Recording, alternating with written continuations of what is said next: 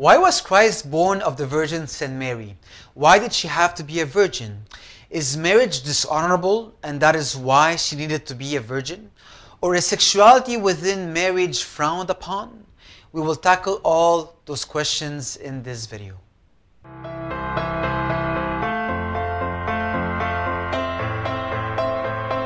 Welcome to Answers from an Apostolic Faith. In the name of the Father, and the Son, and the Holy Spirit, one God, Amen. Marriage is a sacramental gift from God, and it mirrors the love within the All-Holy Trinity. Evidently, it is an honorable gift. St. Paul says in Hebrews, marriage is honorable among all, and the bed undefiled. So not only is marriage honorable, the bed is pure.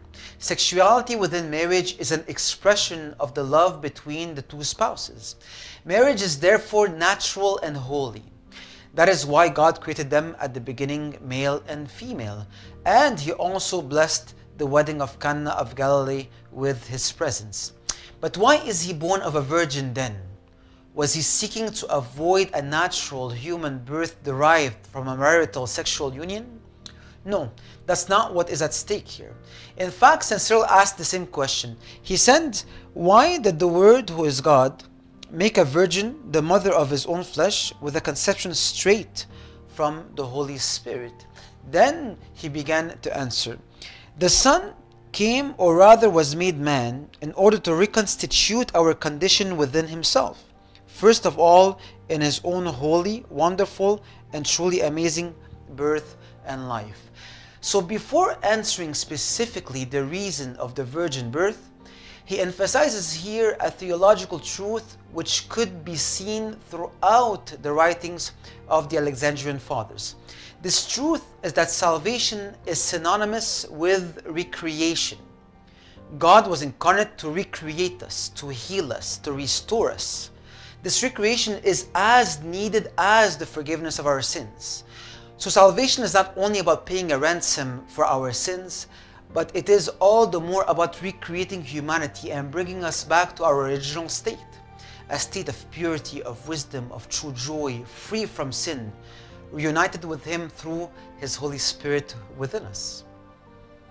So the reason Christ was born of a virgin, lived a full human life, was baptized in the Jordan River, was crucified, resurrected, ascended to heaven, and sent us His Holy Spirit was to recreate us. Now, let us go back to the virgin birth. St. Cyril continues and says, this was why He Himself became the first one to be born of the Holy Spirit. I mean, of course, after the flesh, so that He could trace a path for grace to come to us. He wanted us to have this intellectual regeneration and spiritual assimilation to Himself, who is the true and natural Son, so that we too might be able to call God our Father, and so remain free from corruption as no longer owing our first father, that is Adam, in whom we were corrupted. So Christ is born from a virgin to trace a path of grace for us, meaning it is done for our salvation. Since Christ, who is the natural Son of the Father, was born of the Holy Spirit rather than from a human father, us too, when we are baptized or born again from above through the same Holy Spirit, we become sons and daughters of God the Father. In other words, Christ liberated us from the bondage of being children of the first Adam and instead made us children of God the Father through adoption. And He did this shift by avoiding having a father on earth and by being born in His humanity directly from the Holy Spirit instead. So since He has no share in the humanity of the first Adam, we too, when we are baptized, we will not have any share in the corrupted humanity of the first Adam anymore, but have a share only in the second Adam, who is Christ. As St. Paul says, for by one Spirit we were all baptized into one body. Now you are the body of Christ and members individually. And by being in Christ, the natural Son of the Father, we have access to the fatherhood of God the Father. And only then can we say with St. Paul, we receive the Spirit of adoption by whom we cry out, Abba, Father. This is precisely why in Matthew 23 He says, call no man on earth your father. As we have seen in a previous video entitled, should you address a priest as a father? the link will be in the comments below, that these words were not meant literally, but had a greater significance. There is a good fatherhood that is found in God, and a bad one that is linked to the first Adam, and it is corrupt and outside of God.